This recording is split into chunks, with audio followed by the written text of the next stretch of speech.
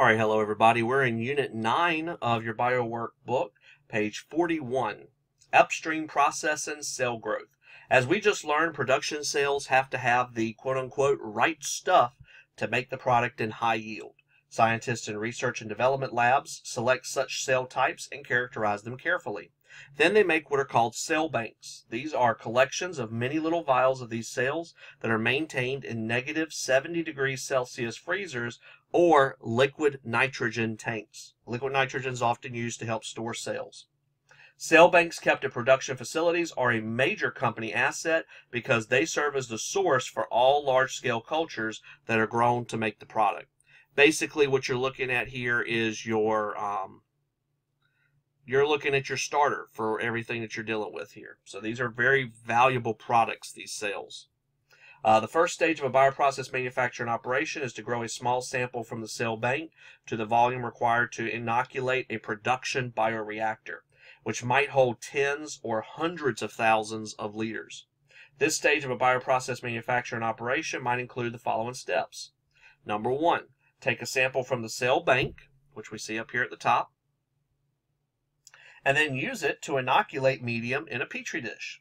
Recall that each colony starts from a single cell, so each of these dots is a colony of hundreds, thousands, millions of cells, and each one comes started from a single one cell. Pick a colony, grow a small culture, then test the culture to make sure the cells are growing well and that they produce the desired product and that they are not contaminated by other microbes. Use this culture to then inoculate a larger flask, and use it to grow a still larger culture, and use it to continue growing an even larger culture.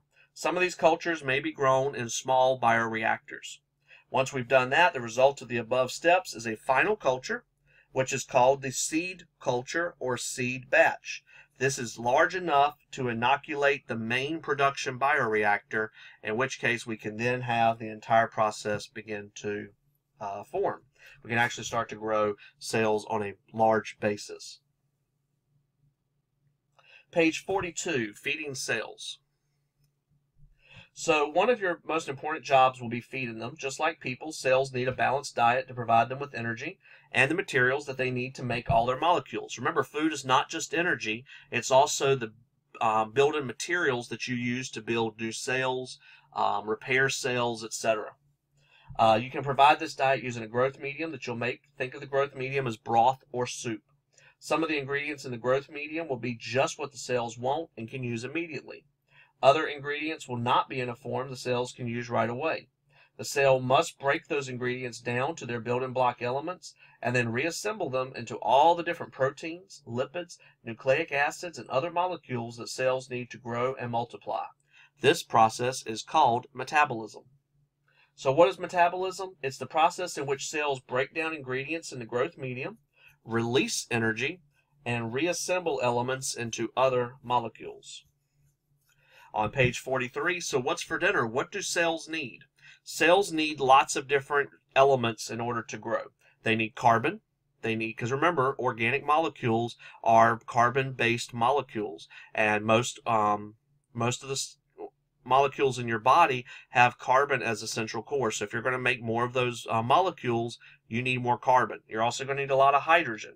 You're going to need some oxygen, some nitrogen, some phosphorus, some sulfur, some other elements, and then other additives as well, like amino acids and things like that.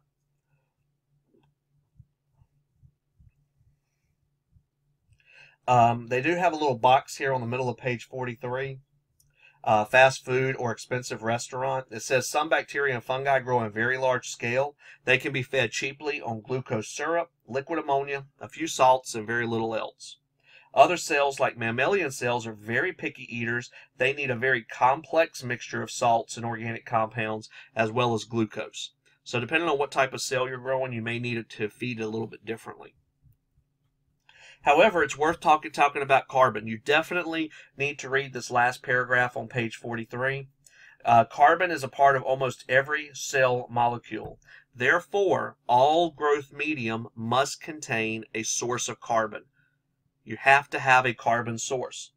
Carbon-containing compounds provide the chemical energy that cells need to function.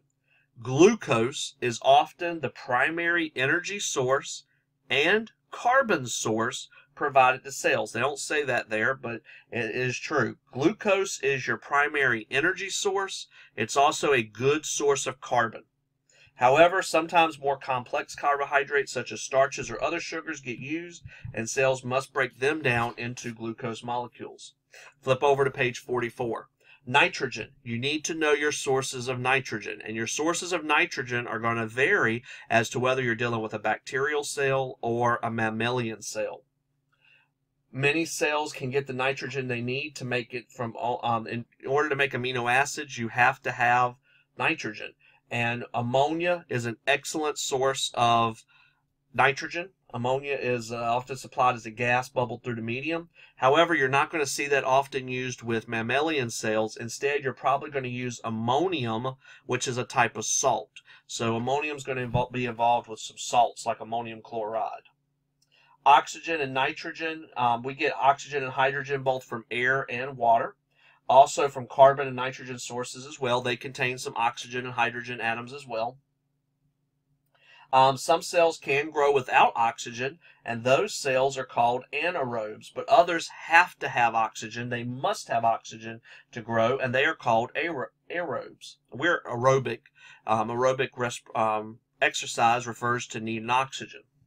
And still others like yeast can grow either with or without oxygen, such as in wine making or bread making. They don't care either way.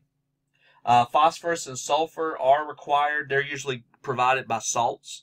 Phosphates and sulfates and such. Cells also require sodium, potassium, and magnesium salts. Other metals such as zinc, iron, and manganese, not magnesium, are needed in very small amounts. They're called trace elements. Last but not least, we have additives. Sometimes cells cannot make all the biomolecules they need. Sometimes we can't make the basic things we need. We have to get it from somewhere else, such as vitamins or other specific organic compounds. Such additives are often called growth factors. Notice last sentence. Other additives, such as antibiotics and antifungal agents, may be used to help prevent the growth of contaminating microorganisms. So sometimes we're trying to keep our cell cultures very pure and only produce a particular type of cell. In order to help keep that so, we can use antibiotics and antifungal agents to help prevent the growth of those things. On page 45, they're talking about soup of the day, examples of industrial media recipes. You can notice that for notice one of the big things here that we can tell is the top is a microbe cell culture, the bottom part is a mammalian cell culture. Which of those is more complex? The mammals, obviously. Mammals are more complex beings, so their cells, likewise, are more complex, needy as well. Notice you have glucose, metric ton of ammonium sulfate, potassium and sodium salts, protein hydrolysates, sorted growth factors, water up to a final volume. But please know this last sentence. Please know this. Ammonia gas supplies additional nitrogen. It also controls pH, because if you remember, ammonia is a base. So not only is ammonia important for contributing nitrogen, it gives us a source of nitrogen atoms. It also helps us control the pH of the solution as well. So ammonia is really important stuff, folks. Please know that information. But notice mammal cells are much more complex. We may have to add amino acids, some soy protein hydrolysate solutions, some different salts, some trace elements, some other growth factors, a little bit of sodium hydroxide for pH adjustment, because we won't use ammonia for normal cells. Methotrexate to select for the production strain, as well as some glucose, some amino acids, some potassium phosphate, some trace elements. Just a lot of stuff going on there. Okay. On page 46, differences in media, there is a chart here that is very, very helpful. And I wish that they gave me this chart, but they do not. Microbes are very large. We can grow enormous quantities of them at a time. Whereas mammal cells, we don't want the bioreactors to be nearly as large. Notice that microbes are anywhere from 60 to 100,000 liters or so. whereas mammal cells are only about 10 to 15,000. 20,000, excuse me. Notice the primary carbon source for both is glucose. Primary nitrogen source for microbes can be liquid ammonia, ammonia salts, protein hydrolysate, whereas for mammals it's going to be your amino acids or protein hydrolysate. Additives for microbes are usually few. Mammals, lots and lots. DI water is good enough for microbes, but we got to use WFI for mammal cells. We sterilize microbes with steam or flow-through sterilization. Mammal cells have to be filtered. They're much more delicate. Notice as well it says pH matters. Some of the salts that are added to growth medium, such as sodium phosphate or carbonate salts, can actually act as a buffer and help control the pH of the media. On page 47, guidelines and cautions for making growth media. We're not going to read through this terribly long, but it says use the right stuff. Check your labels. Make sure you're putting the right things in the right proportions. Number 2, very important, follow the SOP exactly. Always follow the SOP. Do not change it. Do not mix it up. Follow the SOP. Number 3, always double check your measurements, double check them again, and double check your procedures. If you have to be double checked and signed off, get somebody to do it immediately. Do not wait till lunch, do not wait till later. Number 4, check that mixtures are right after they are made. The SOP may call for a measurement of pH, conductivity, or other factors to check that the media components are at the correct concentration. Do not skip any of your checks. Also, use your own eyes and nose to check that the medium looks and smells like it should. When you add solid ingredients to water, make sure they all get down into the mixing tank and become completely dissolved. And last, keep your media prep area clean. Keep it clean. On the next page, it says cautions to remember about growth media. Carbon, when media contains carbohydrates, is heat sterilized. Remember, most of your carbon sources are usually a sugar. What happens when you heat up sugar? It caramelizes. So you want to be very careful about that. So you don't want to heat a carbon source too long because sugars can caramelize and turn brown. And when they do that, that's actually kind of toxic stuff that they're forming. So you don't want that to happen. Nitrogen, usually ammonia is a big source for nitrogens. Ammonia is also a base. It's a pretty strong base, actually. So it does have a strong effect on the pH. So do be mindful of that. Also, nitrogen sources such as crude animal or vegetable protein meals or powders may contain high levels of potentially contaminating microorganisms. Other elements as well, certain salts can be heated together to sterilization temperature. They can cause a precipitate to form. And then additives are sensitive to heat. They may have to be sterilized in very specific ways and perhaps separately before they're added in. On page 49, there is a lab about making media in a lab. I always skip this lab because, honestly, it's a complex lab. And the whole point of it is to show you that making media can be a complex thing. To me, that's a little redundant and seems like a waste of materials. So we're not going to worry about that but too terribly much. On page 54, we have some key concepts in making media, and this basically sums up the lab that we're going to skip out on doing here. Mistakes in mixing the recipe will cause problems with the product. The order of added ingredients can be critical because, like we were talking about, carbon sources can caramelize, etc.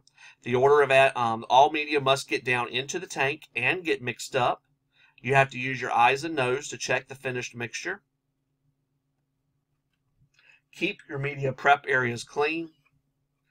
Big theme in this course, all the way from the first few units, follow the SOP exactly. Follow the SOP exactly. Always be consistent and have a coworker double check your measurements. Page 55 through 57-ish. 59, excuse me. Let's talk about that really quick, and then we'll be done with this little section. Overall media mixing systems. Mixing media on an industrial scale. It's a complicated process, and it depends a lot on how your system is going to work.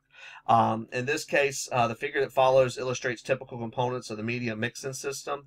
For example, You're going to have several sources of ingredients. It says, for example, liquid media components such as sugar solutions could come from tanks or drums. Water for the media comes from the appropriate plant system, either WFI, USP water, which if you remember is pretty, USP water is actually pretty high quality water. It's just not guaranteed pyrogen free. Simply deionized water sometimes is good enough. Dry media ingredients in very large amounts may come from silos and other dry media ingredients supplied in drums or bags. Now this section is important because of this last little section at the bottom of page 55. You need to know this part under page 55. Ingredient amounts can usually automatically be measured by weight. We can do it by load cells, which are measured under the tank, that measures how heavy the tank is. We can do it by level sensors that measure the inside of the tank, so we can indicate where an ingredient reaches a certain level. Or we can do it by flow measuring instruments, which are mounted in the supply lines. So we can either do it under the tank, in the tank, or in the supply lines. And we do that by load cells, level sensors, and flow measuring instruments. And you do need to know those situations here. On page 57, sterilizing the growth media. Whenever the mixture, the growth media must be sterile, free of live microorganisms before it can be given to the cells you want to grow. So we do have to sterilize it. Remember that there are lots of microorganisms in an environment. You don't want to give them a free lunch, so you must start with a sterile medium and then add the production cells to start growth. You can think of it as one of the things you do for a farmer is they retill their land every year before they get ready to plant vegetables or their crop, whatever that may be. And part of the reason for tilling the land is not just to mix up the nutrients, but it's also to get rid of anything that may already be growing in that space, because you don't want these weeds and things to grow. You only want your product to grow. So in batch sterilization, steam passes through the jacket of the tank until the contents are heated throughout to the sterilization temperature. The medium ingredients experience a long period of heat while the temperature builds up to sterilization temperature. This temperature remains for a set time. It gets cut off, the temperature lowers, the tank cools back down. Batch sterilization is not used in large-scale fermentation operations. Volumes in these operations can be tens of thousands of liters. Sterilizing such a large volume at one time would require heating for such a long period that the components in the growth media would probably break down and form precipitates. So instead we use flow-through sterilization. Flow-through sterilization is down here. Let's zoom in on that picture. That's right there. See? Notice this right here, this little section, heat exchanger, bam, here we go, heat exchangers. Okay? Flow-through sterilization, you need to know this. This is a way of sterilizing growth media. Flow-through sterilization. So what happens here is the media mixing tank pumps the media in here. The preheater starts to heat it up. Okay, so it starts to absorb heat from this pipeline that's passing near it. Basically, the heat gets passed off from this over to the media. So the preheater kind of warms it up, and then it comes over to the actual heater, and the heater heats this up. This has a steam seal based around it, which we can use to help sterilize the heater as needed. So we start to heat this stuff up, and then we have retention tubes, long extra lines to keep this here, and because we do want to cool it off once it's heated up. Remember, the whole purpose of heating it up is to sterilize it. So we have these long tubes afterwards to give it room to cool off, and any residual heat that they may have, we actually use it in the preheater to pass off to the next incoming media, and so we can help stabilize that and sterilize it rather. On page 58, they explain this step by step, probably a little bit better than I just did. But remember, as a process technician, your tasks include inspecting the media in the tanks, sampling the media in the tanks, and keeping track of different batches and recipes. We're going to stop right there with how we do media prep.